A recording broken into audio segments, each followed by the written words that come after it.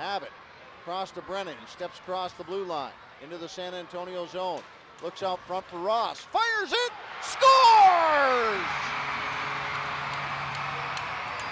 Ross had that one get across the line. Past Markstrom to tie it up with 1 second left to go in the penalty. Goes on with a little chip pass across. Brennan picks it up and comes in. And then down the heart of the slot is Brad Ross. He shoots it. It goes in behind the goaltender.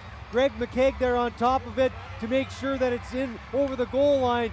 But some good work coming down the heart of the slot area. You beat the goaltender short side, just as it was on the other side on the shorthanded goal against Sparks.